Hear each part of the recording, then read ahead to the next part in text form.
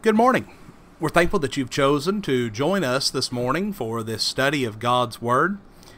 We hope that the day finds you doing well, and we hope that you are making plans to worship God today, and we would love for you to come and be our guest at Pyburn Street Church of Christ. We will come together at 9 o'clock this morning for Bible study, followed by worship at 9:50.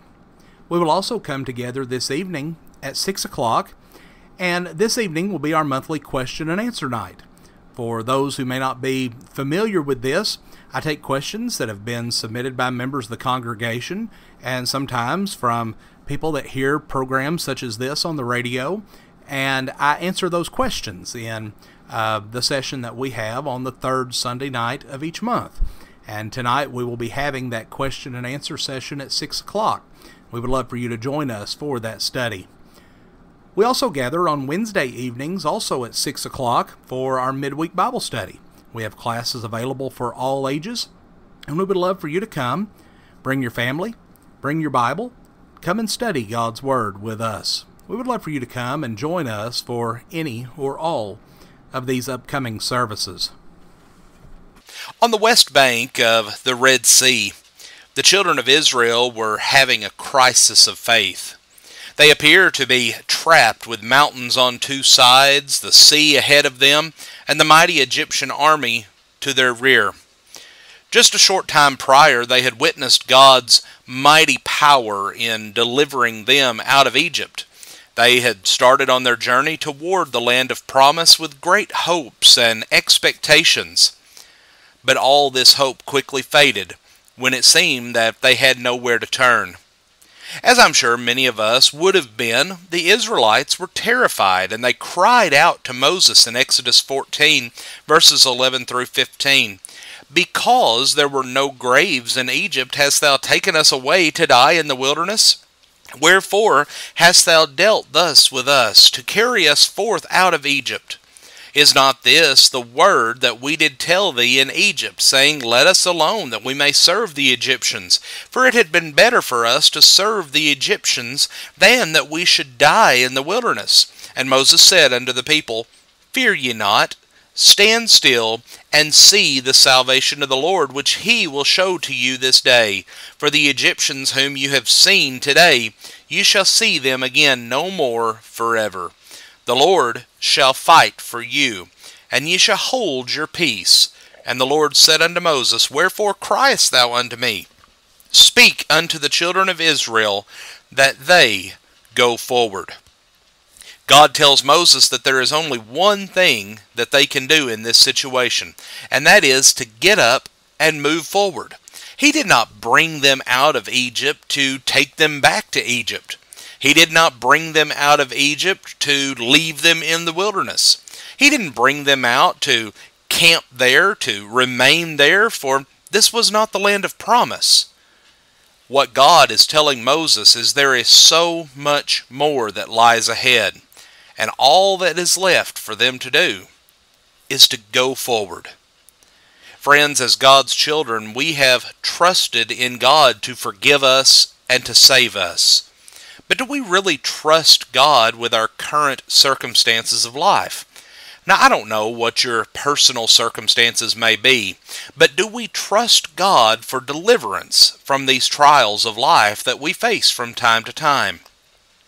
To us as individuals, the Lord may be saying, give up your apathy. Stop wallowing in self-pity. Stop feeding your bitterness and your anger. Stop resting where you are and press on. Keep moving forward. As both individual Christians and as congregations of the Lord's church, the Lord is calling us to keep pressing on, to keep our eyes focused upon Jesus and upon the mission that He has called us to. Today I would like for us to use the story of Israel's departure from Egypt as the basis for our lesson. First, we must move forward from fear to faith. When Pharaoh drew near, the children of Israel lifted up their eyes, and they saw the Egyptians marching after them, and they were terrified. And the children of Israel then cried out unto the Lord. Friends, when we fail to go forward, We stop walking by faith and we start living in fear. The minute that we stop going forward, making progress in our spiritual walk, the next thing we know, we find ourselves living in fear. It was the Apostle Paul who gave us this thought in Philippians 3, verses 12 through 15, where he says, "Not as though I had already attained, either we already perfect, but I follow after, that if I may apprehend that for which also I am apprehended of Christ Jesus. Brethren, I count not myself to have apprehended, but this one thing I do, forgetting those things which are behind, and reaching forth unto those things which are before. I press toward the mark for the prize of the high calling of God in Christ Jesus. Let us therefore, as many be perfect, be thus minded. And if in anything ye be otherwise minded, God shall reveal even this unto you." And then Peter tells us in 2 Peter chapter 1, verses 5 through 8, to give all diligence to add to our faith virtue, and to virtue knowledge, and to knowledge temperance, and to temperance patience, and to patience godliness, and to godliness brotherly kindness, and to brotherly kindness charity. For if these things be in you and abound, they make you that ye shall neither be barren nor unfruitful in the knowledge of our Lord Jesus Christ. Friends, it is true. If we don't move forward in our faith, in our confidence, and in our trust in God and in His Word, then we will be overcome with fear. When Israel marched out of Egypt, there wasn't any fear in their lives. And we can imagine that there was nothing but joy and singing and celebration and worship taking place as long as they were moving forward. They were full of faith, they were full of hope, but when all that stopped, fear replaced faith. God told them that they had to keep moving forward in faith. Next, we need to learn to stop our complaining and our murmuring and move forward. Well, notice what the children of Israel did. They came to Moses and they began to complain. Because there were no graves in Egypt, have you taken us out of Egypt to die here in the wilderness? Friends, this happens every time. When fear replaces faith, then complaining and murmuring set in. Israel blamed their problems on Moses. Well, the truth is, when we start complaining and murmuring about leadership, as in the case with Moses, the problem is not leadership, but with the followers. Israel refused to take responsibility for their own failures, and as usual, complaining was a sure sign of no forward movement. Paul admonishes us in Philippians 2, verses 14 and 15, to do all things without murmurings and disputings, that ye may be blameless and harmless, the sons of God, without rebuke in the midst of a crooked and perverse nation, among whom ye shine as lights in the world.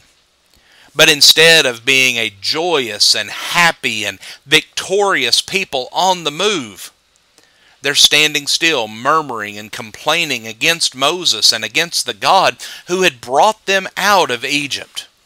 So here it is. People on the move with God have little time for murmuring and complaining. It doesn't mean that there's never anything wrong, that life is always pleasant. Friends, we understand that things do not always go our way. But when we continue to move forward with our eyes on the promised land, our promised land being heaven, then we don't have time to murmur. We don't have time to complain.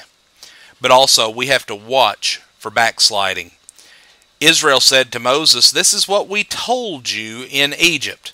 Leave us alone. Let us alone that we may serve the Egyptians, for it is better to serve the Egyptians than to die in the wilderness." So what do we have? Israel is here saying, "Moses, just take us back to Egypt." Now can you imagine this? They had just escaped from the tyranny of Pharaoh, and within 2 or 3 days they're standing here saying, "Well, just take us back. We would be better off in Egypt."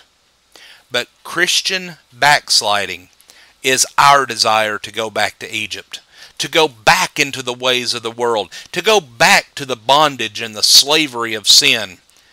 Friends, it was the Hebrew writer who said, "Let us keep our eyes fixed on Jesus." But if we stop moving forward, eventually we're going to start moving backward. Do you find yourself looking at your life and missing some of those things from the past? Do you find yourself wishing that you could go back and do some of the things that you used to do? Well, spiritually speaking, when the past looks better than the future, then we have stopped going forward. And like Israel, we need words of faith and encouragement in our life. Moses answered the people, "Do not be afraid. Stand firm, and you will see the deliverance that the Lord will bring to you today. The Egyptians you see today, you will never see again. The Lord will fight for you. You need only to be still." Moses had seen God do great things. He knew that God would see them through. And God is saying here to Israel, move forward in faith. Friends, confession alone is not moving forward. Faith is only faith if you are able to act upon that faith. If we're not going forward, we may be hindering others behind us from going forward as well.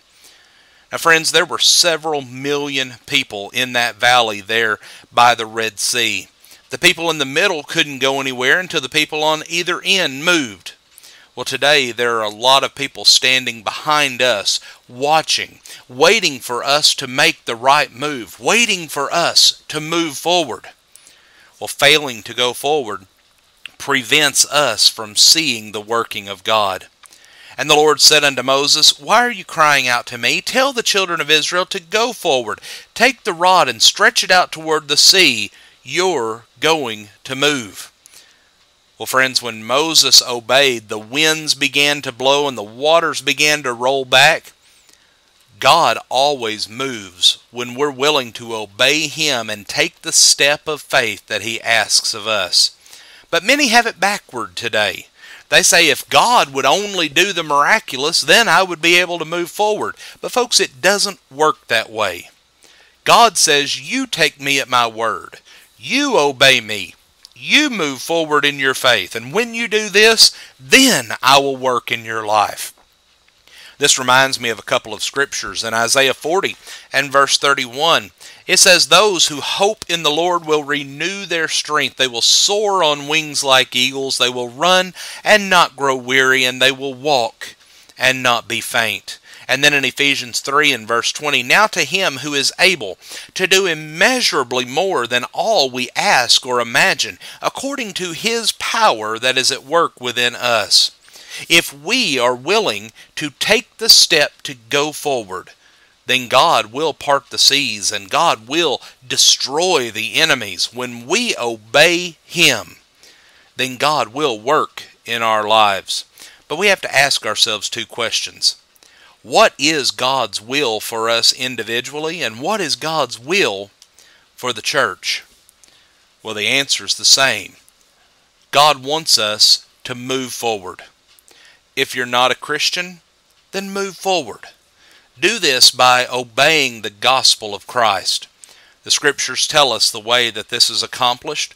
Well, first we have to have faith. For faith, we understand that without faith it is impossible to please God. Then we act upon that faith. We repent of our sins. And then we confess that we believe that Jesus Christ is the Son of God. And we're baptized for the remission of our sins. And then we continue to live a faithful Christian life. And friends, what that means is that we continue moving forward toward heaven. Or it may be that we look at ourselves and we see that we're becoming lukewarm and fearful. Well, the message is the same. Move forward. Reignite that spiritual fire by becoming more involved in the kingdom of God. Or it may be that you've backslidden and are no longer standing justified in the sight of God. Move forward. Repent. Be restored to the faith. Let us all be seeking out those ways that we can continue moving forward as individuals and as the body of Christ. Friends, we thank you so much for joining us for our program today. We hope that the Lord blesses you today with a wonderful Lord's Day.